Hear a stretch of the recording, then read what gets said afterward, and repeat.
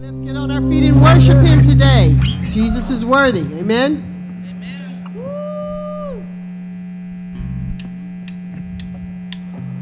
My fugitive heart is ready to be found. I wandered away, but I'm coming around.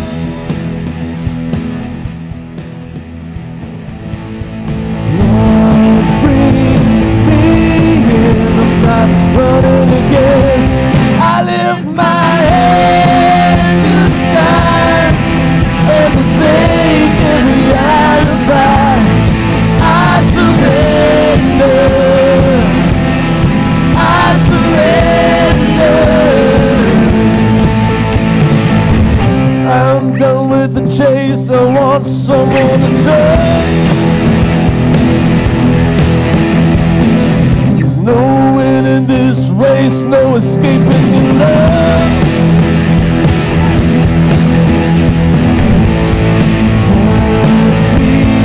Around and bring me to life. I lift my hands to the sky and forsake every alibi. I surrender.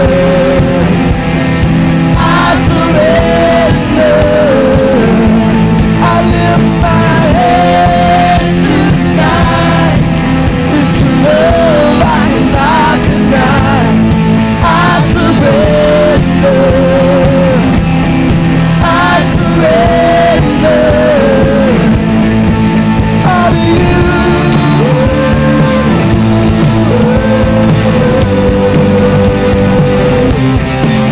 All to you.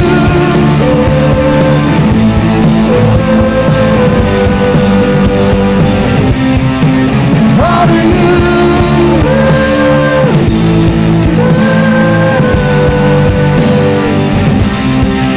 All to you.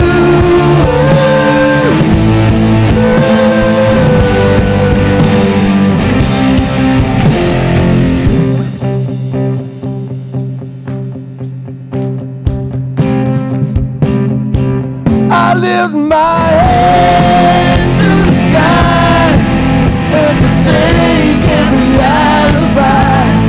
I surrender.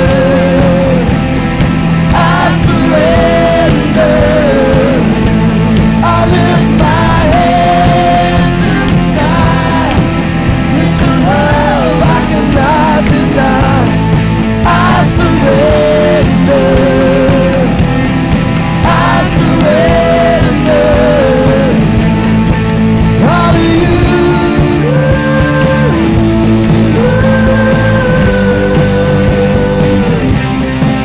All to you.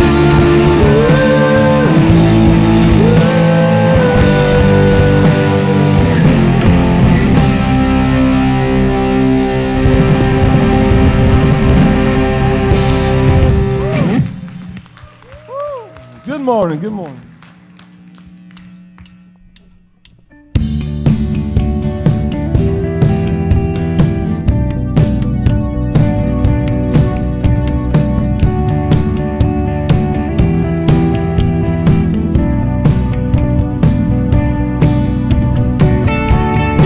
Come on, let's clap our hands this morning.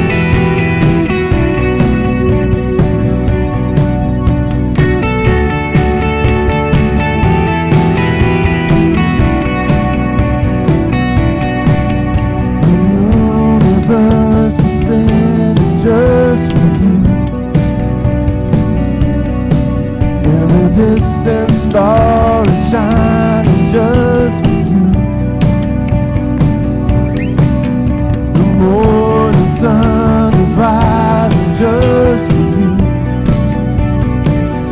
It's all for you, all for you. In the sky. It's all brighter, and the world stays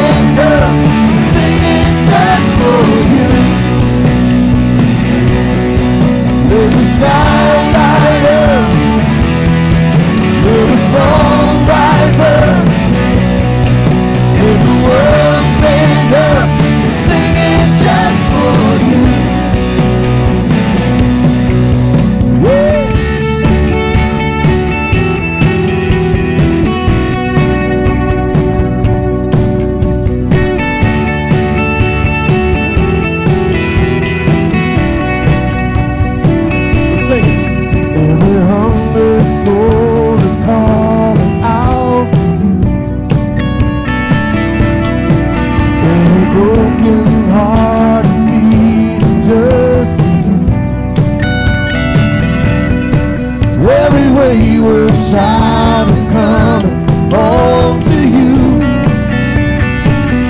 It's over you, only you. Let the sky light up, Come on, sing it out. let the sun rise up, let the world stand up, sing it just for you. Let the sky light up, let the sun rise up, let the world stand up, sing it just for you. Let's sing.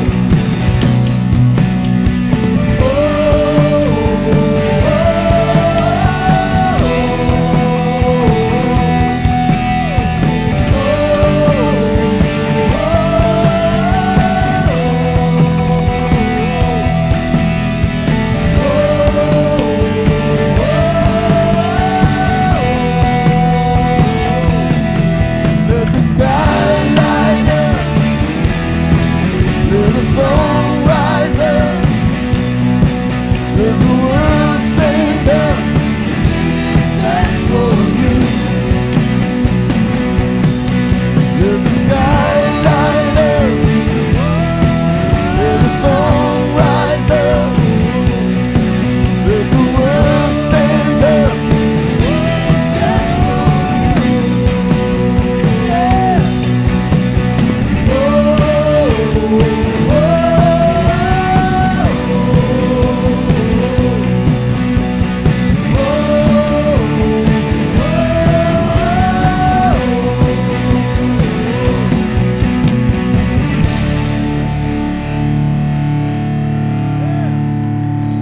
Yeah.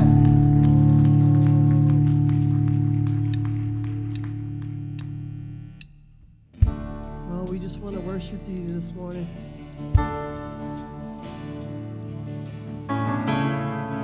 In all of you, we worship.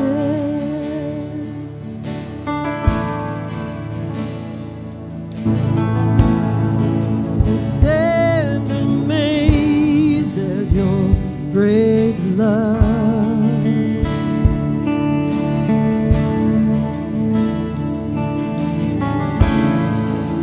Change from glory to glory.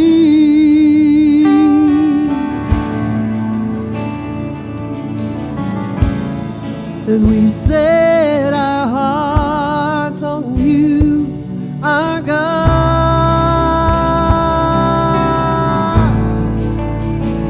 Now your presence fills this place. Be exalted in our praise as we worship. I believe you are here.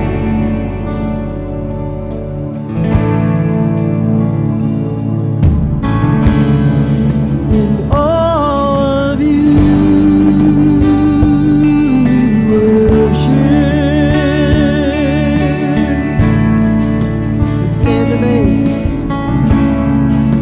Stand amazed at your great love.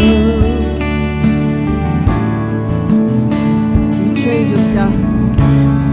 We change from glory to glory.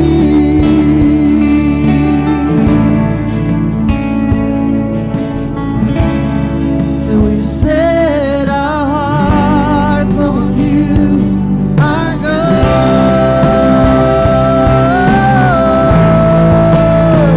Now your presence fills this place.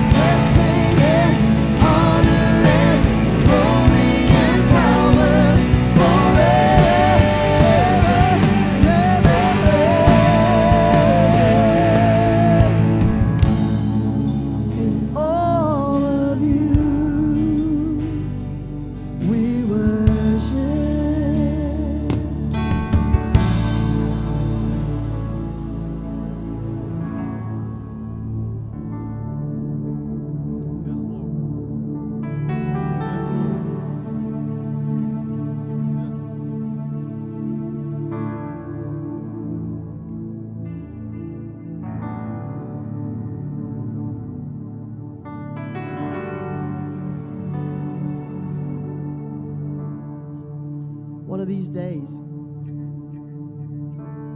we're going to be in heaven together. If you know Jesus the way I know him. And the Bible tells us that as we're surrounding the throne of God with the millions and millions of angels, we're going to hear them singing blessing and honor and glory and power forever and ever, 24 hours a day. If you can't stand here and worship him with all your might, you're going to be so disappointed in heaven, because that's what it's about. It's about worshiping him. It's not about what's going on in our life. It's not about what our bank account looks like. It's not about how bad our job is or how messed up our marriage is today. Because God came down in his son Jesus Christ, and he made a way for you to know him. And he made a way for you to have your stuff work out. And if you're struggling today, man, this is the day for you to lay it down at the throne of God and acknowledge that he is in charge, and you're never going to fix it. He is the only one who can fix you. He is the only one that can fix your life. So, man, we got to give it up, praise for him today, because he's worthy, y'all. He's worthy. Blessing and honor and glory and power forever, forever. Blessing and honor and glory and power forever, forever. Sing it out. Blessing and honor and glory and power forever.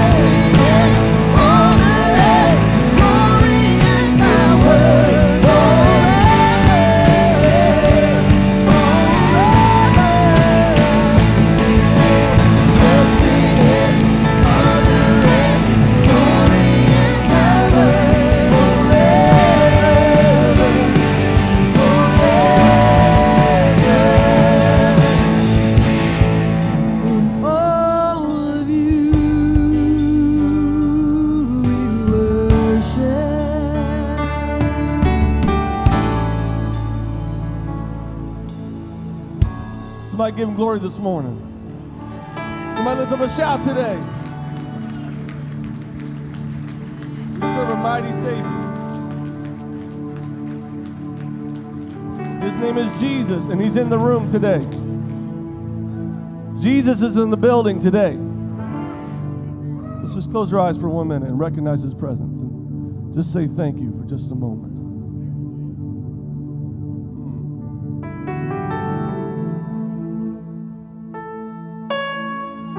Jesus.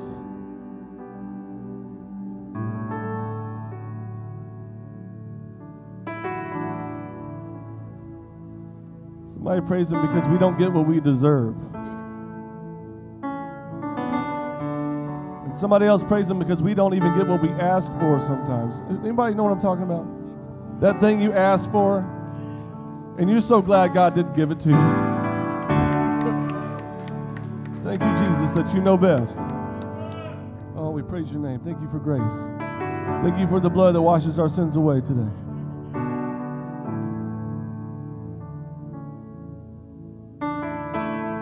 May we be reflections of your love and your glory to the world around us, God. When they look at the church, they should see Jesus and Jesus only reflected back. Let us be your hands and feet, God. Let us be your words of love. Let us be your forgiveness extended out to the world.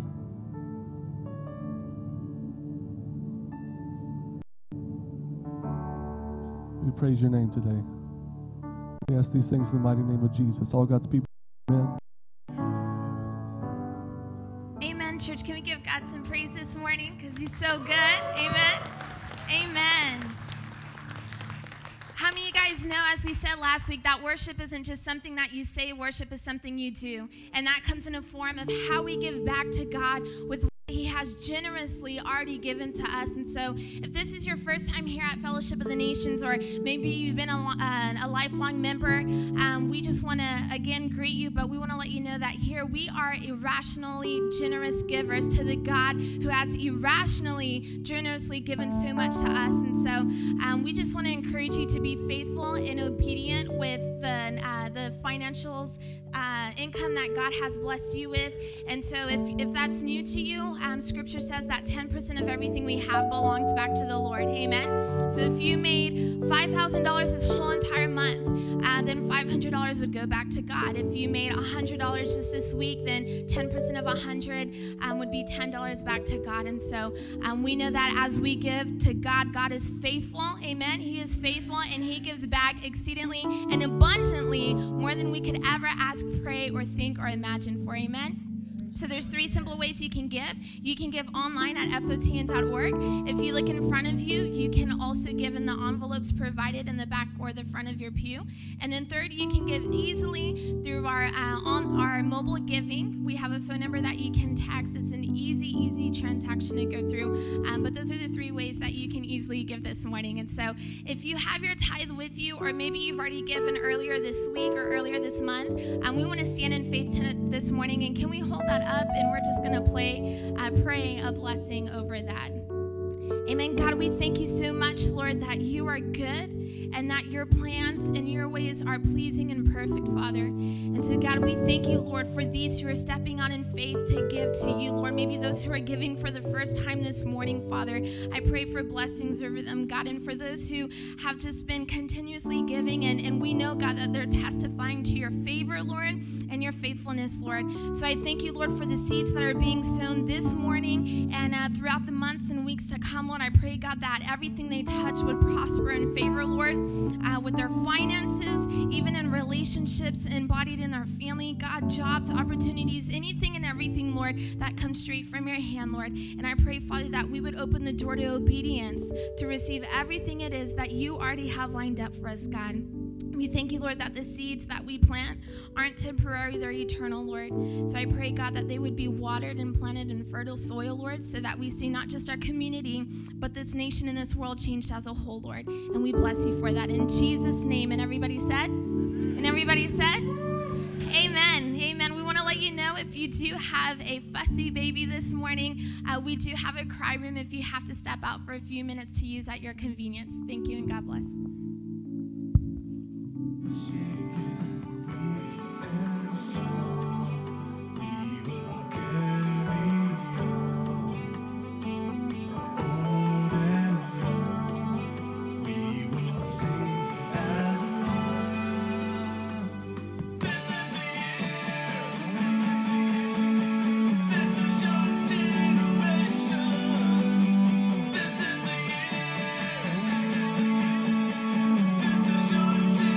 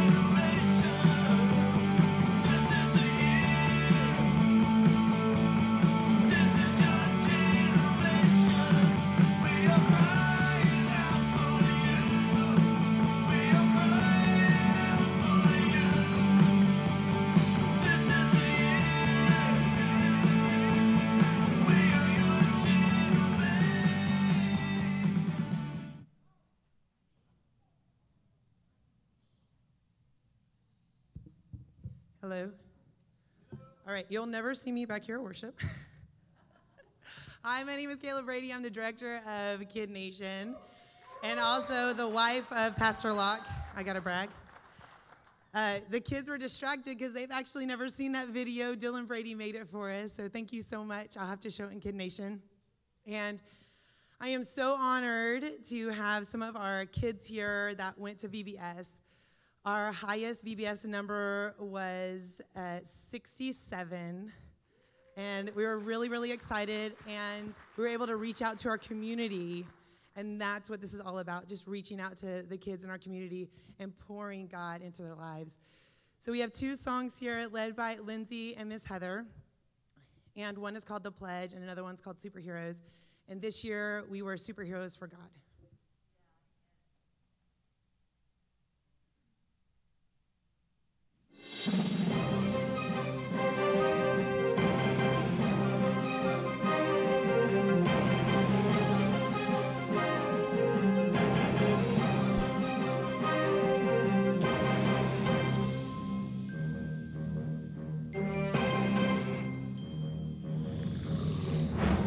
Are the mighty, made by God to stand strong, created by God to live for what is right and what is true.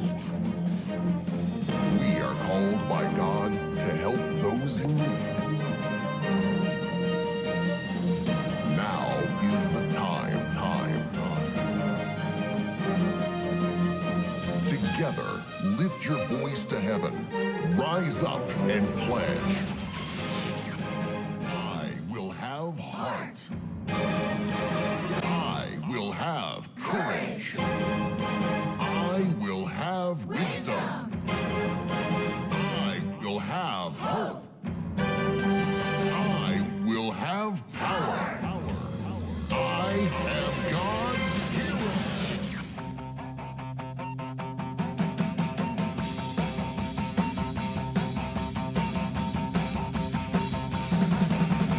Hero Central, ready to go. Hero Central, ready to go. Hero Central, discover your strength in God. Hero Central, ready to go. Hero Central, ready to go. Hero Central, discover your strength in God today.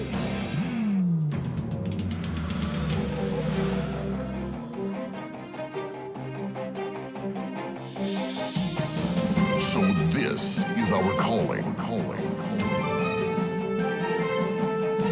Together we must rise and stand and say as one. I will have heart. I will have courage. I will have wisdom. I will have hope. I will have power. I am God's hero.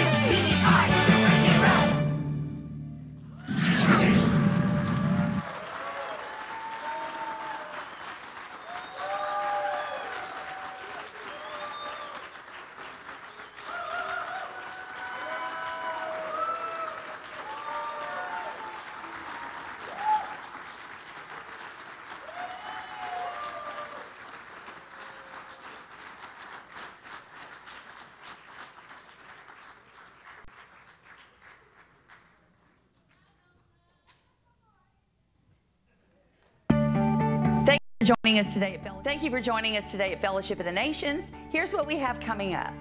The Mighty, our first annual men's retreat, is on the calendar and space is filling up.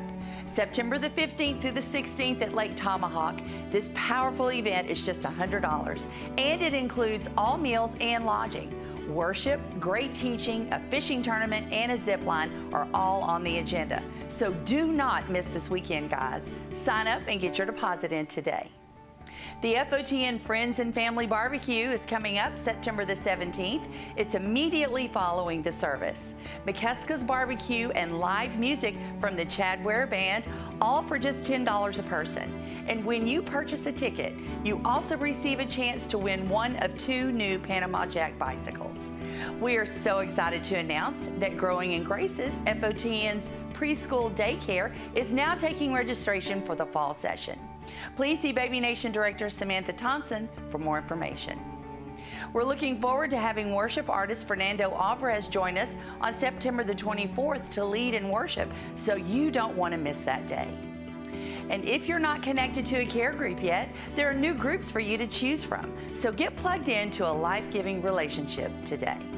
Now, as always, we want to remind you to please be faithful in your tithes and offerings. It's really easy to give online at FOTN.org, or you can use our new mobile text giving by texting to the number 713-322-4609. Now, everybody, go out and have a great week. Everybody good? Woo, everybody like that music? I tell you what, man, they are doing a great job. We can give them another hand. I loved it. Loved it. Loved it. Well, as you see, I gotta brag just a little bit. Because we had Lisa Penna. She was our children's director, Kid Nation director for a long time, but she had a situation with her son, and so she had to be there with him a lot of times. So we just kind of had a transition. Well, my daughter-in-law stepped in and she said, hey, I'll just be here until you find somebody. Well, she got to doing such a great job. I said, we're not looking for anybody else. And so her team of ministers, and when we say every member is a minister, she has a team of ministers in there. They're doing a phenomenal job. If you haven't yet had an opportunity or you want to work in that area, you're more than welcome to join them. They're having a whole lot of fun. So anyway, way to go, Locke. Good job, baby. Anyway, so hey, this past week, 10th anniversary, 10 years they celebrated. Way to go. That's so good. Well, we have been praying and just asking the Lord, because one of the things that we get asked a lot is, when are you going to have a daycare? Well, we've been praying and we said, Lord, you know, if it's you, you'll bring the right one at the right time and whatever. And we had actually talked to a couple of different people, but then God had his way, and he brought the right people along. And so I want to introduce to you, y'all know Samantha. She is our Baby Nation director. But not only is she going to be Baby Nation director, but she's going to be the director of our daycare. Let me introduce to you Kendra and Jeff Cox. They're right here. Let's give them a big hand. They are not only members of our church now, but they are the owners of Growing in Graces. And so, Kendra, I want you just to tell us what's going to be coming, what we can expect here in the next few weeks or months or whatever. Well, we're super excited to be here and to partner with Fellowship of the Nation. That's just a given. We love it here, and Brother Johnny's just been absolutely wonderful. What you kind of expect, and probably in the next couple of months, is we'll be opening up a preschool program and an after-school program. So we just want to love and hug on your babies and give them a Christian-based curriculum, and just provide them the best care that we can. We have several locations actually in the North Shore area. Crosby, Atascocita, and Summerwood area. So we want to share that ministry here with the children's ministry part at Fellowship of the Nation. So I know Samantha's going to do a wonderful job as the director, and she can actually help you give any more information about the curriculum or even job opportunities. We can't give an exact date when we're going to open, but we will definitely keep you informed. But thank you for having us. Amen. Amen.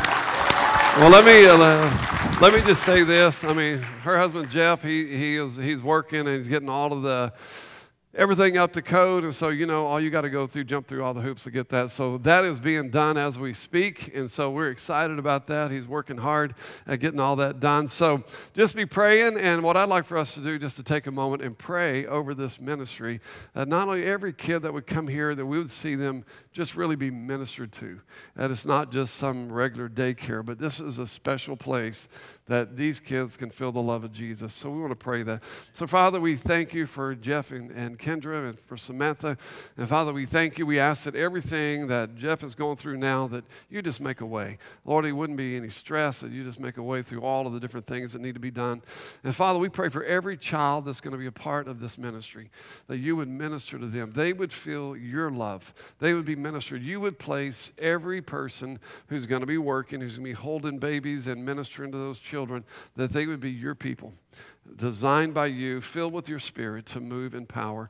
Lord, these children need a touch from you. So we ask that. We thank you for it. We ask your blessing upon this couple, upon Samantha. And we thank you for what you're going to do. And we give you all the glory for it. In Jesus' name, amen. Amen. Let's give them a big hand. Thank you, guys.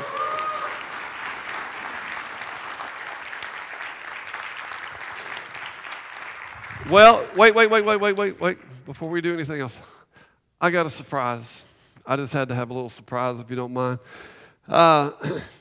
When we started, we have some overseers. Well, one of the overseers that we picked for our church, obviously, was a man of wisdom and a man who had been doing this a whole lot longer than I have. And it's none other than my dad, John Brady Sr. And love him dearly. But they didn't know we were going to do this because my mom hates surprises. So I'm going to stand up here and she's going to be back there. So she's not here. But tomorrow they're going to be celebrating their 64th anniversary, and I wanted to honor them. And so, would y'all please stand? And Marisa, I just go ahead and.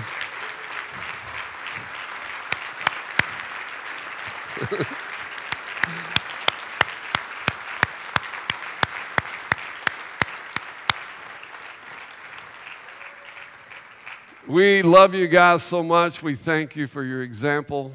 Thank you for your prayers, leadership. Thank you for being our Bible teachers here.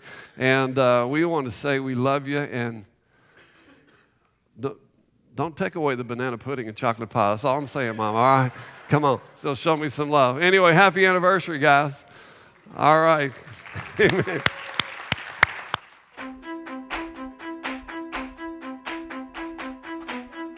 You, my friend, have done it. She said yes. So now here you are, surrounded by your family and friends in an expensive tux your mother-in-law to be picked out, promising a whole bunch of things, hard things, like to love no matter what, to honor and cherish her till death do you part. But good for you. I mean, you are the man. But pretty soon, maybe even next week, you're going to do something that makes her think you care more about ESPN than her feelings. You'll leave the seat up and put the toilet paper on the right way, paper over, even though she likes it under. We're with you on this one, by the way. Or you'll tell her the truth about the meatloaf, or the way she looks in her new jeans, and her dull family reunions. You'll probably even invite the guys over for poker on that one night she asked you to go to one of those places where you paint dishes together. You'll throw your stinky socks on the floor and forget the anniversary of the first time you said, "I love you." But let's not think about that now. This is a really big day. Your day, the beginning of a future built on love. But not the greeting card kind of love, all flowery and words about happy times, because the truth is, sometimes love is messy and scratchy and uncomfortable, even painful. True love overlooks, it sacrifices, sticks it out, gives and forgives. The love she's looking for, or you're looking for, we're all looking for, is a lot like God's love. Perfect, unending, and unconditional. He promised us a bunch of things, but most importantly, to love us, no matter what. Dirty laundry, bad habits, and everything else.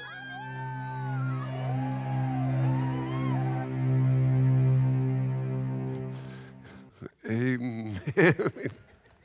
Anybody got the word?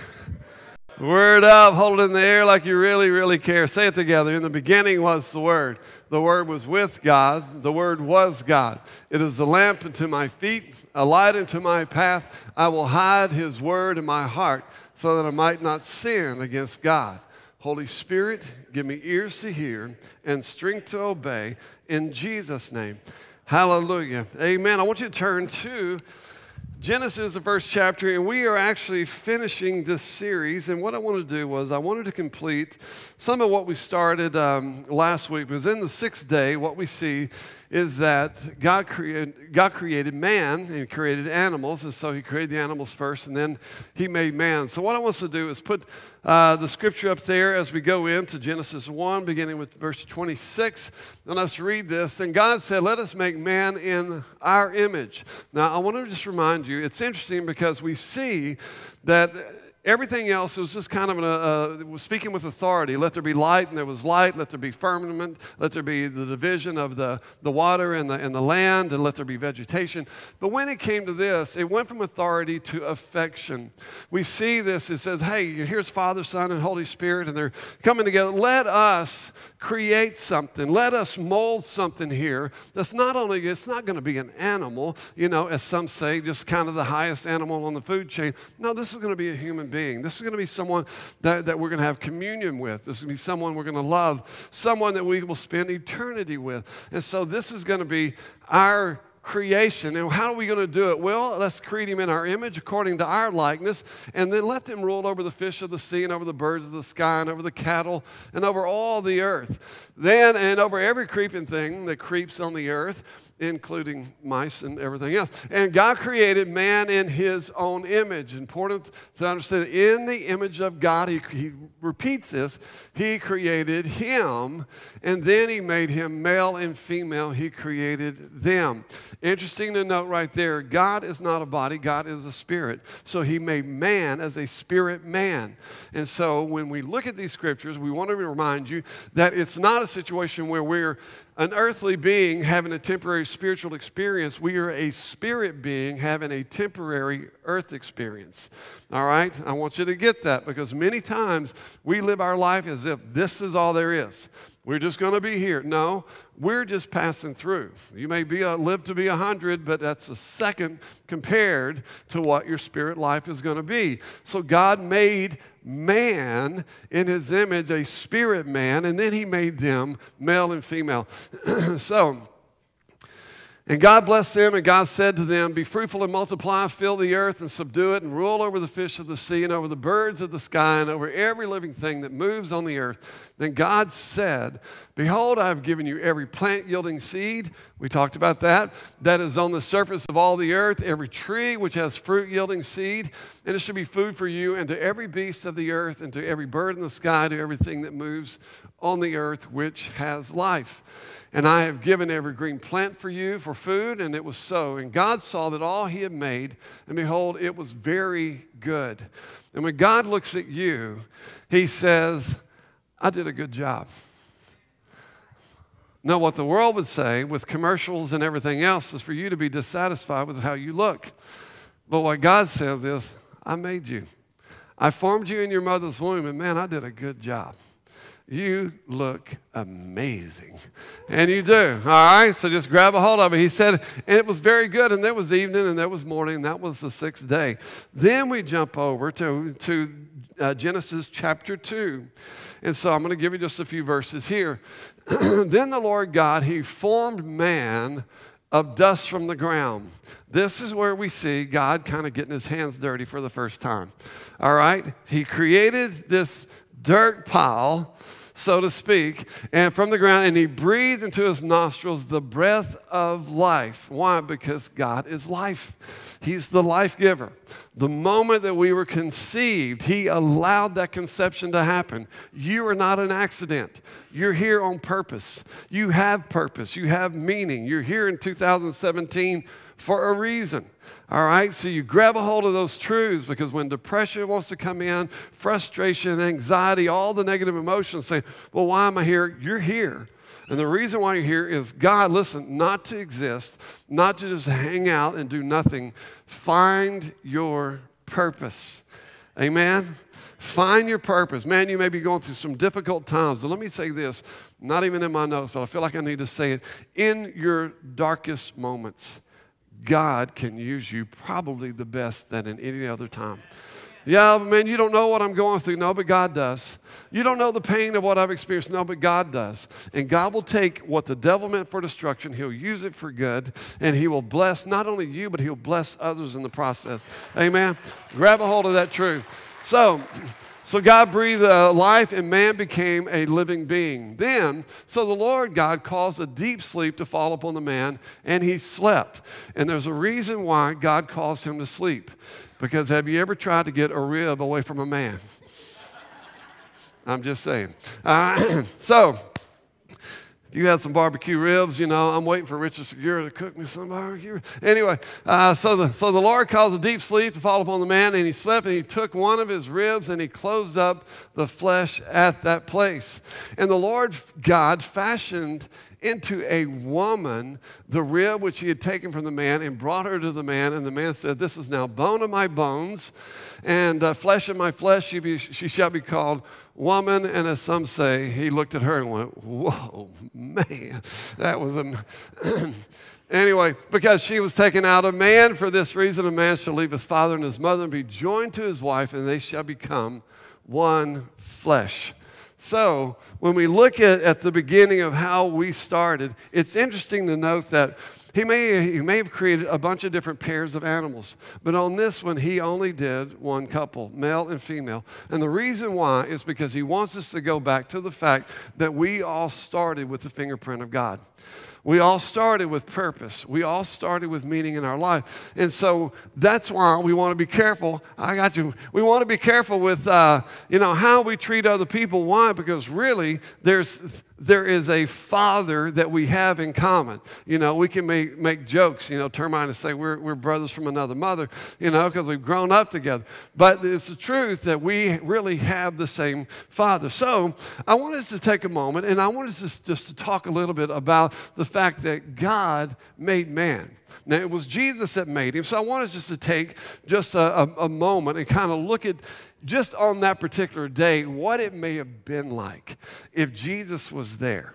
And so here he is. He's got this pile of dirt, but he said, okay, well, I guess I need a skeletal structure, So he begins to put all these bones together. And in our body, we have 206 different bones.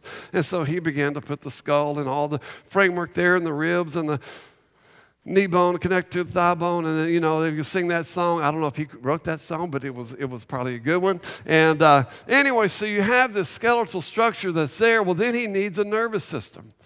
Now, how's he going to do it? He's omniscient. He knows everything. And so he says, well, we got to have a brain.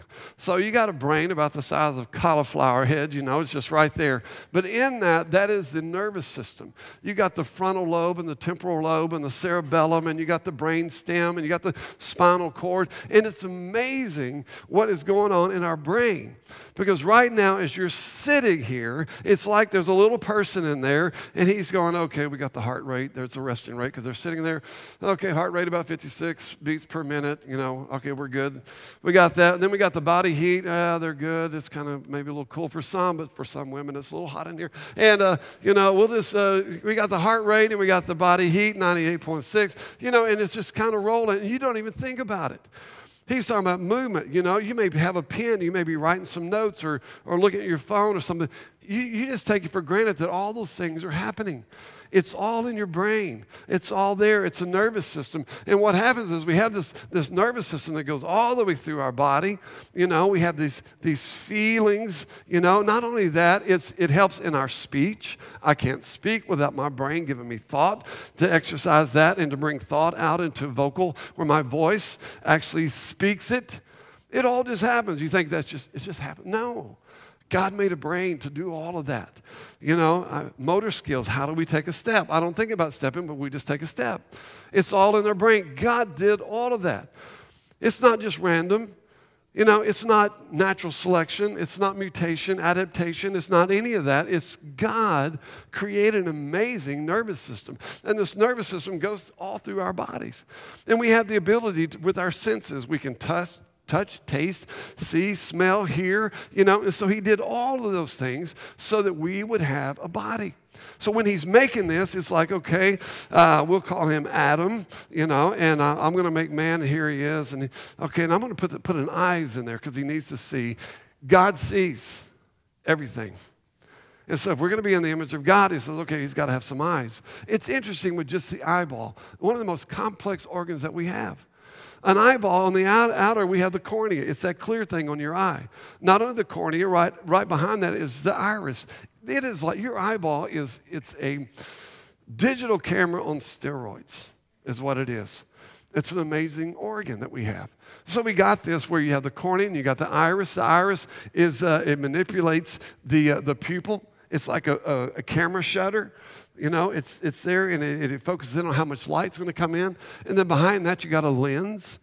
And then behind that, you got this vitreous gel that's inside there. And then in the back of your eye is the retina, which is the thin layer that takes in all these images. And it's connected to an optic nerve that comes now to you, connects it to your brain. So you're able to see what's happening in just a moment, in a flash. You're able to see, look around, see things coming at you, adjust, duck, hopefully. All right? And so Termite needed some of those when he was boxing. Too bad he didn't duck enough. Anyway, so all of this is happening in our body, but God did it because he wants you to understand you are fearfully and wonderfully made. And a lot of times we don't think about it. We just think about the negative. Oh, man, I eat too much. I need to lose a few, And we think of the negative, but when we look in our bodies, we say, man, I really am fearfully and wonderfully made. If I'm designed by God, then maybe I need to be used by God. Amen? So now we have this body. Not only do we have this brain and this nervous system, we have a circulatory system that we're looking at. Circulatory system has got a heart that automatically beats. You don't even think about it. You're sitting there right now and your heart's beating. You didn't get up this morning going, okay, heart, ready, start, I'm going. Time to wake up. To do. You didn't do that. God just made you where you just automatically, you got lungs, you're just breathing. And so from your heart comes arteries. Those arteries go into capillaries. Those capillaries go into all your extended areas. Why? Because there's life in the blood. When you don't have blood going into your bodies, what do? That area will die. That's why in some, you have some illnesses, diseases where, they have to take off a little bit of that. And so it's life in the blood. Then you have veins that bring the blood all the way back to the heart again.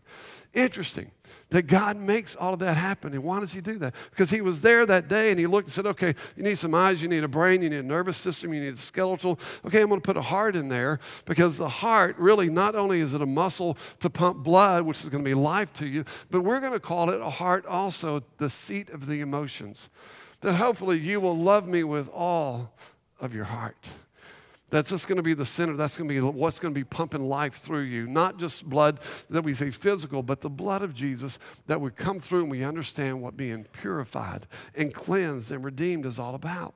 And so we have this circulatory system, and then we've got these lungs, this oxygen, this system that we have there.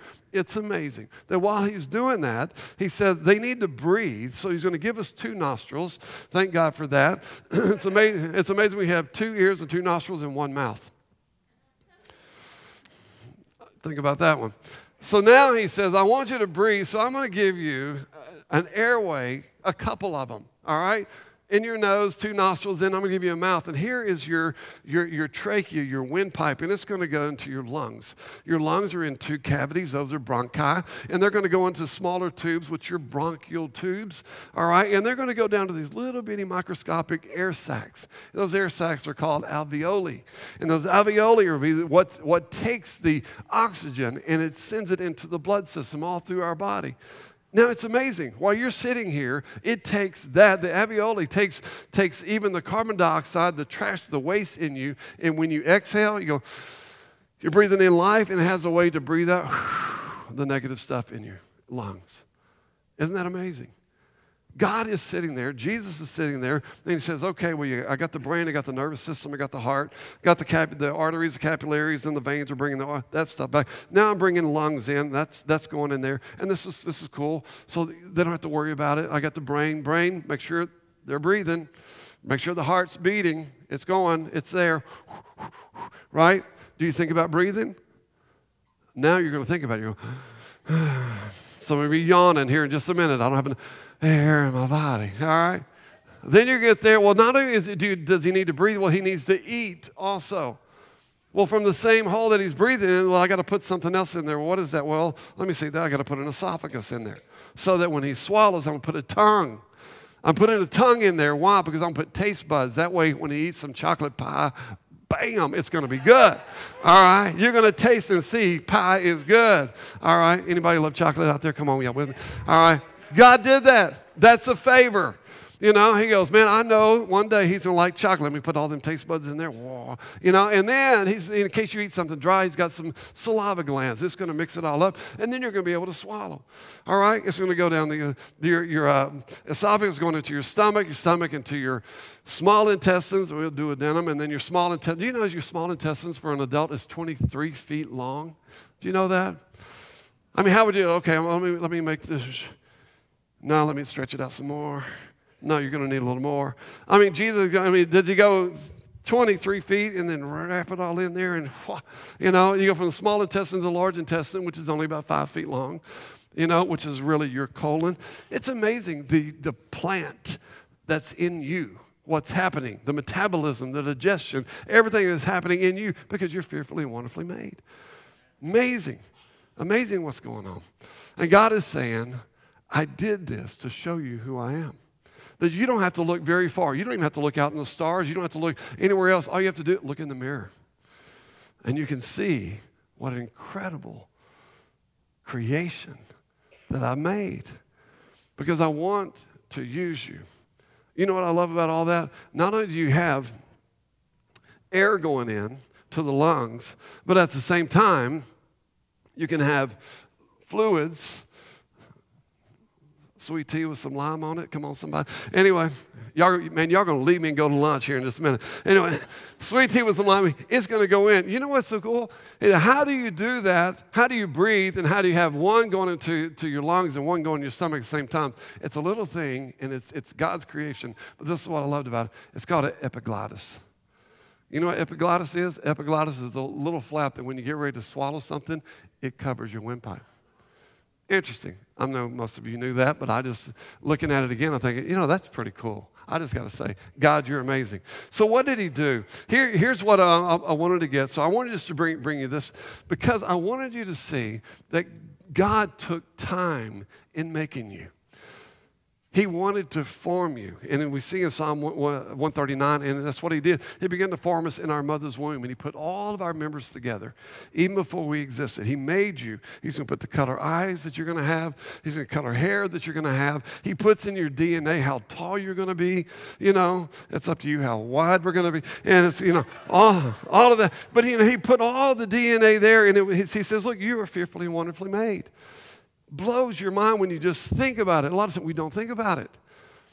And I'm telling you, it's just a journey, you know, that I've had over the last several months just to study and to see what God had truly done. It's amazing. All right? So when we came, then he said, not only am I going to do that, not only give us wisdom, but see, when he gave us a body, our body is holding our soul and spirit.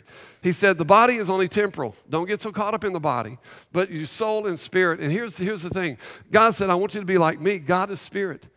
So he placed within us a soul and a spirit. And when we look, we talked about this in the series, our Freedom series. But our body, we become world conscious. With our soul, we become self-conscious. And with our spirit, we become God conscious. With our soul, we're intellect, we're emotion and will. We think about it, we're stirred emotionally, then we act upon it. But with our spirit, what we are is we have our conscience. And we have our communion with God. This is how we worship. A while ago, you were sitting here. Some of you were raising your hand. That is your spirit. Jesus said, I want you to worship me in spirit and in truth. Right? And so it's with your spirit. Then we're combined with the Spirit of God when it comes in. So what God did was he made this man, he made Adam, and then he had all these animals. Said, listen, this is what I want you to do. Bring along, you know, all these animals. I'm going to let you name them. I created them, but you can name them. Pretty good deal, right? I think he ran out of names, so he started names like hippopotamus, you know, duck-billed platypus. You know, I mean, there's just weird names, you know. But he gave names to all the animals. And it's amazing what happened. But he came to the point where he said, it's not good that man should be alone. And so he gave him a helpmate. He gave him someone that was special. Someone, now what he had to do is he had to do a little more creation. He took the rib and he said, okay, you're going to have the brain, you have the skeletal system, but there's going to be some things that are a little bit different. It's called a reproductive system, all right? And so in order for us, you know, to be here, there had to be a male and a female. Does that make sense? All right? Let me remind you, okay? In the Bible, it says that God made man and woman. God made Adam and Eve. Are there any questions about that? I mean, seriously. We're coming in a day that people want to remove what the Bible says. And they say, yeah, but you don't understand, you know. I mean, we got men that are loving men, and we got women that are loving women, and we got, you know, these situations. We have to go back, not criticizing anybody, loving everybody. All right? Let's make that clear. But we have to understand that we have to go stand on what the Word of God says. All right? God made man, and then he made a woman, and he brought them together and said, now this is bone, flesh of my flesh, bone of my bone. Right? She shall be called woman because she was taken out of man. Right? Now we're in a situation, they found in Canada that they did not even give a gender to this baby. It's the first genderless baby that we've known on record. Because they didn't want to give a name to it, because they decided, well, when it grows up, it can decide on its own whether or not it's going to be a male or female. What does the Bible say? Seems pretty simple to me. Take a little peek. You know, that's a boy. All right, that's all I'm going to say. You know, no question about it. Does that make sense? You know, I'm trying to help you because we got in a day where if we're fearfully and wonderfully made, then why not be what God made us? And God is saying, I don't want there confusion. You know, you are special. I made you that way for a reason. All right? So this is where, you know, I'm trying, I'm just be honest with us.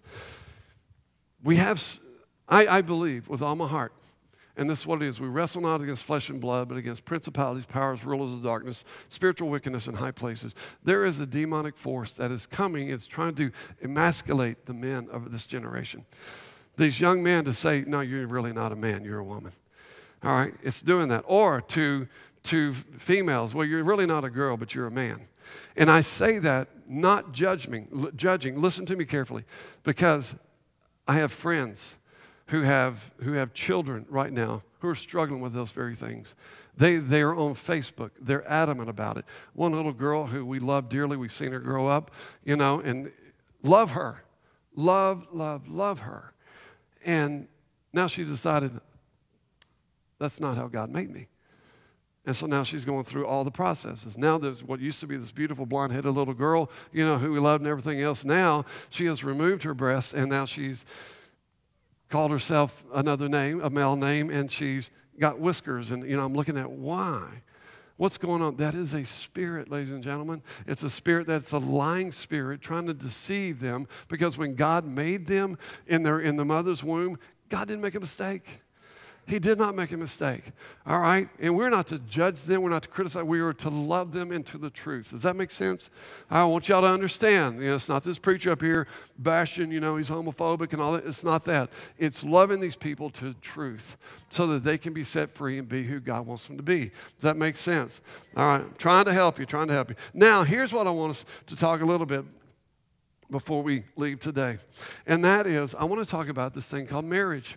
Because this is a big deal, you know. I mean, it's happening. One of the things you see in the political system and everything else is, you know, you got this same-sex marriage and all these systems like that. They're pushing it. I'm telling you, and this is where I stand on the Word of God. It's male, it's female, all right? So God said, he saw man, he said, man, it's not good that you should be by yourself. You need a helpmate. You need a woman, all right? And the men said, amen? Amen. This is a great time, husbands, to get some brownie points, all right? You say, I got my woman. Well, yeah. All right, it's good. I got you. Anyway, so we're coming here. We're coming here. Look at Genesis 2:18. Then the Lord said, "It is not good for the man to be alone. I will make him a helper suitable for him." So the Lord caused a great sleep to fall upon the man. He took a rib, one of his ribs. He closed up the flesh at that place. God fashioned into a woman, the rib which he had taken from the man. He brought her to the man. There's not any mistake in that. He didn't take from the rib and make another man. All right? He made a woman. So let's talk about that for a moment. I want to talk about, just for a second, about this thing called marriage. Because in today's society, what we've done is we have diluted the covenant of the marriage. And what we said is, we can just kind of hang out, because we love each other. Everything's, kind of good if we want to, if we can just live together for a while and whatever. Let me say this very, very clearly. A marriage is a covenant between a man and a woman. And we're to honor the covenant, right? And so when we say, and the reason why, because it is a picture, listen to me, it's a picture of salvation. A man and a woman is a picture of salvation. When we see Jesus and in the scriptures, we as a church, we are seen as the bride of Christ. He is the bridegroom. There is a day coming when we will have a marriage supper of the Lamb. We're going to party. Jesus is going to celebrate his bride. That is us. Does that make sense? All right. This is why it's important that we understand. I'm going to be very clear. Because when we come to the point of salvation, we need to understand really how deep the meaning is. So listen carefully. When a man and a woman get married, they're going to have their wedding and they're going to celebrate and they're going to eat cake and whatever, and then they're headed off to whatever hotel or room they can get to as fast as the man can drive. All right, so he's going to get there. What are they doing? In the Jewish custom, they would, what they called consummate. They would not really be married until they consummated the wedding. All right, what that means is they were joined physically. There is a man, he's got what he's got, a woman's got what he got. They become one flesh. This is what he says. A man will leave his mother, a woman will leave her home, and the two shall become one flesh. They should become in union together. And what happens in that union is the man is able to plant life into her. When we come to salvation, we come understanding that we are in need of a Savior. We are in need of someone to come in to redeem us, to a lover who can love us like no other. And when we open our hearts to God, listen to me carefully. When we open our hearts to God, Jesus then penetrates our life. He penetrates our life and he places within us life. It's called the Holy Spirit. Brings us eternal life. And it's a picture of the marriage. And so here's what's happening in churches and in marriages today and in our culture. Our society is, they're saying, I want to be counterfeit. I want to have a counterfeit marriage. I want to look like marriage. I want to have kids like we have marriage. I want to have sex like we're married, whatever. But I don't want to commit to anybody. I don't want to commit to the Word of God, and I really don't want to commit to you. I don't want to sign them papers. I don't want to go through that. So what do you have? You got counterfeit marriages. All right, they're acting like it, but they're not really married. They hadn't signed on the dotted line. They didn't say the I do's. Here's what's happening also in churches. We have counterfeit Christians. We have counterfeit Christians who are saying, I want the blessing of God. Just like the man wants the blessing of marriage. Hey, I don't want to marry you, but if you don't mind, a little sugar tonight would be really nice. I want the blessing of it, but you're not getting it. It's the old saying, why buy the cow when the milk's free? You know what I'm saying? Here's the deal. We treat God the same way. We treat God and say, I want the blessing. Oh, God, bless me indeed. I want you to bless my finances. I want you to bless my family. Bless me with health. Bless me with all. Just bless me, bless me, bless me. But don't ask me to commit to you. Don't ask me to give to you. Don't ask me to serve you. Don't ask me to worship. Don't worry, I don't want to be committed. I don't want a covenant with you. I just want the blessing of you. You see what I'm saying? And when God made man and woman, he said, I am making you as one. A man will leave his mother, one will leave her home. The two shall become one flesh. And when God wooed us, drew us to himself, pursued us. He said basically the same thing, I want you. I don't want to just date you. I committed my life to you. I committed my life to you. And it goes on. Let's look at Ephesians 5 just for a moment. And this is what it says. Husbands, love your wives just as who? Say it. Just as who? Love your wives just as Christ loved the church. And what did he do? He gave himself. You know what men want to do? Men want to get. Don't ask me to give. I want to get me some.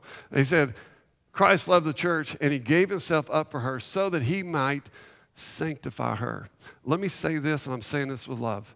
If you're in a situation where you find yourself, you may be living together, or you're dating, just having sex or whatever, if you want to just let me know, I want you to know it's not a love situation, it's a lust situation.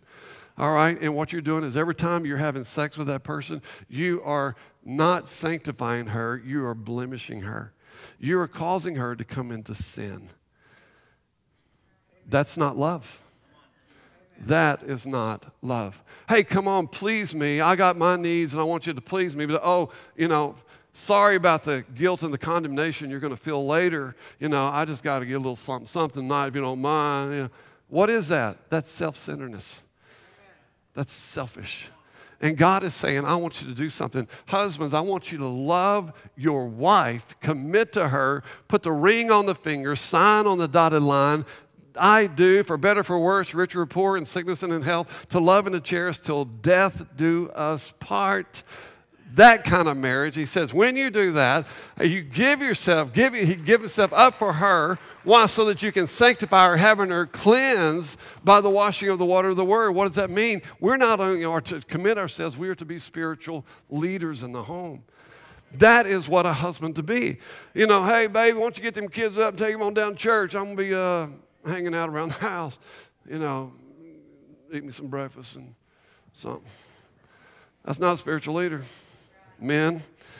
But let me tell you, I'm gonna encourage every man in here, sign up for the retreat. We're going to be mighty because it's called the mighty, and we're going to be mighty. Amen? So the husbands ought to love their own wives as their what?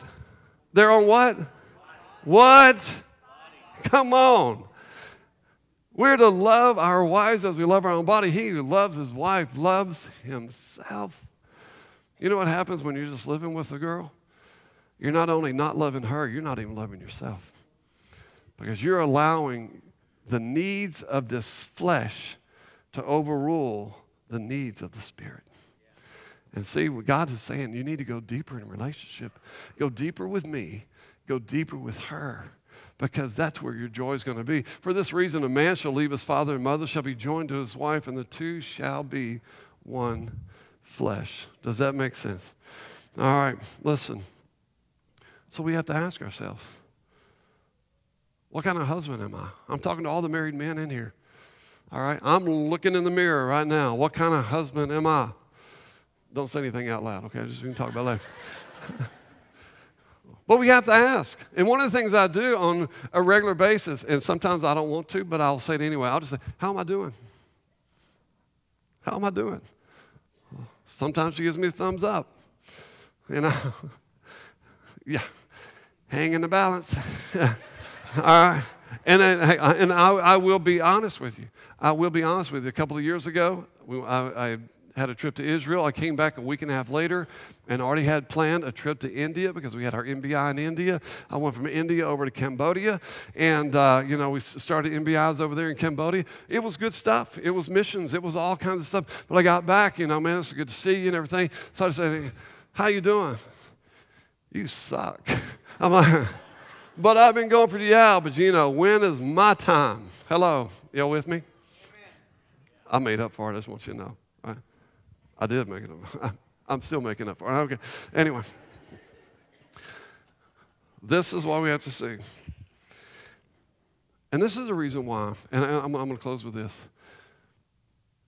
The reason why we want to do it right is because this is the only time we get it. You ready for that? It's the only time we get it. Now listen, I'm being sensitive to those because there's some of you wish you were married for some reason or the other. You went through a divorce. heartbreaking, tragic. I understand that my heart feels for you because I can relate. But here's a situation where when Jesus was asked about marriage, he said, it's only happening here because I'm going to take you to another level. And here's what we say. In Luke 20, 34 through 36, it said, Jesus replied, the people of this age marry and are given in marriage, but those who are considered worthy of taking part in the age to come, Jesus makes us worthy, and in the resurrection from the dead will neither marry nor be given in marriage.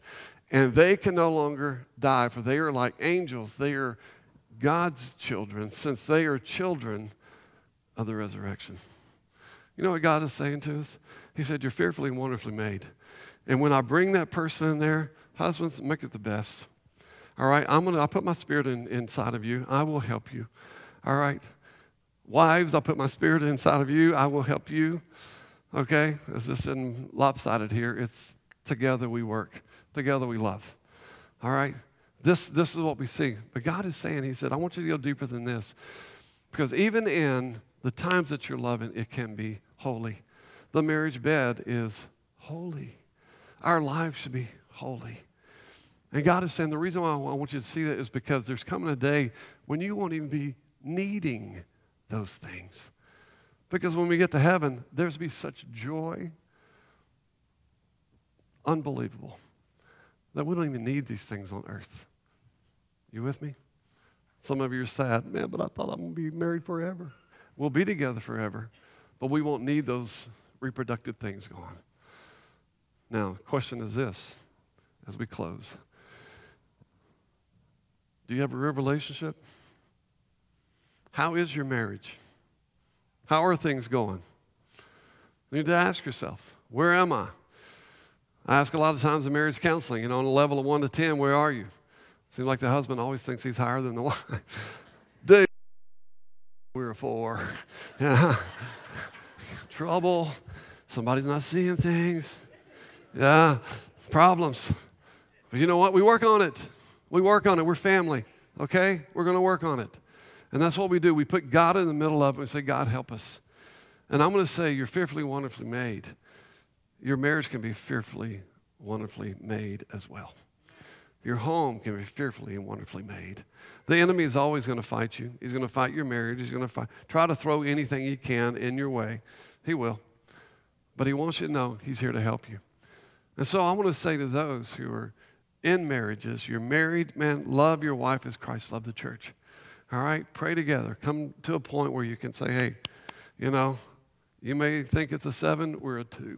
All right? Let's bring it up. Come, let us reason together. Does that make sense? So I really want to encourage husbands. See how you're doing.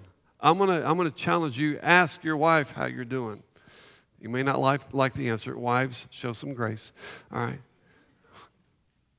But let's get it right. Let's be strong. Because you know what? Right now, this is when we have it. We have it right here. We got it. Let's enjoy it. Let's make it the best we possibly can. Let's don't get content. All right? Let's make it the best we possibly can. And let's put God in the middle of it. And I'll say this. It says, wives, submit yourselves unto your husbands as unto the Lord. Here's the word I want to leave you with. Submission means same mission. Be on the same mission together in serving God. All right? Now let me ask this. Are you a genuine Christian or are you counterfeit? Are you here wanting the blessing of God, but you're not really wanting to be obedient to God? Not really wanting to serve God? Bless me. Give me some more money. Give me some good health. But don't ask me to serve you.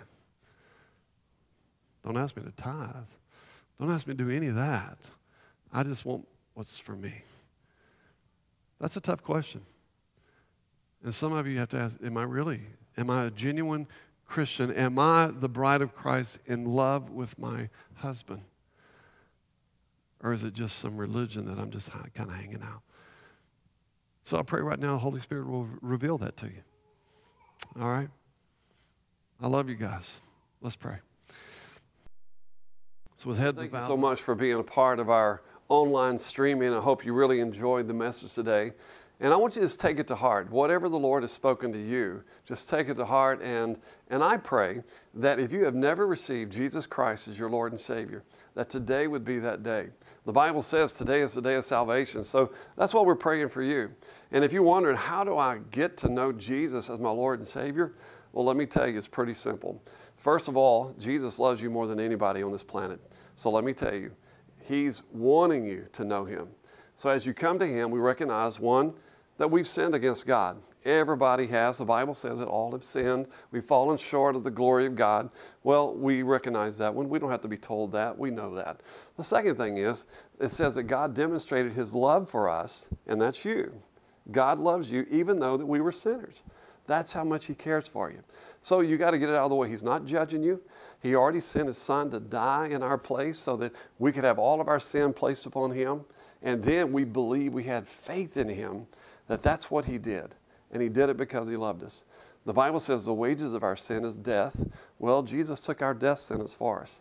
But then it doesn't leave it as a negative. It says, but the gift of God is eternal life through Jesus. It's not works. It's not a church membership somewhere. It's not giving money to somebody. All of those are good things, but this does not bring salvation. So now, how do you get there? It's only in Jesus. So simply just open your heart and say, Jesus, I'm a sinner. Please forgive me of my sin. Come into my heart. Save me. Forgive me. I want to turn away from all the stupid stuff that I'm doing. And I want to turn to you. I want you to be my Lord, my Savior, the boss of my life. And Jesus, come in and save me. I want to love you. I want to live for you. I want to obey your word all the days of my life. And that's what you can do. Pray that prayer right now. And I'll tell you, Jesus is waiting. And the instant you do that, you will be saved. And my encouragement to you, find a great Bible-believing, Bible-preaching church. Get connected. Now, if you're in the Houston area, man, we would love to have you at Fellowship of the Nations. But you're in different parts of the country or even around the world, find somewhere that they're preaching Jesus. And I promise you, it will change your life. Hope you can join us again next week. And up until then, we'll be praying for you. Pray for us. We'd love to hear from you. Just go on our website, fotn.org, Fellowship of the Nations, and let us hear from you. God bless you.